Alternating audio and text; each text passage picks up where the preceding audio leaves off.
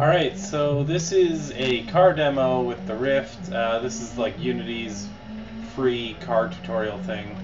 So here you can see I'm inside the car.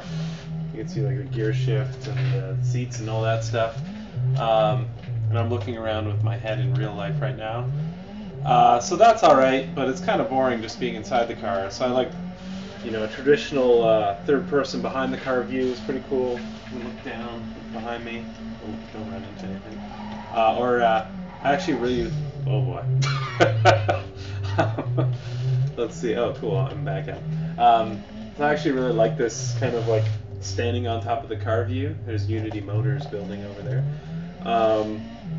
This is actually one of my favorite modes to use. Also this one where I'm actually, you get like a crazy sense of speed with this, and I'm actually kind of attached to the front bumper of the car right now. Oh, yeah. All right. So, oh, yeah. This is interesting. This is underneath the car. This is really, really weird. Yeah, and the car is actually the undercarriage is actually modeled in this car model, which is kind of cool. Yeah. So that's about it.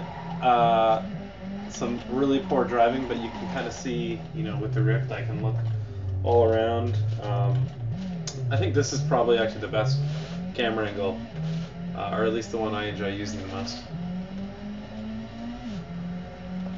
Adios.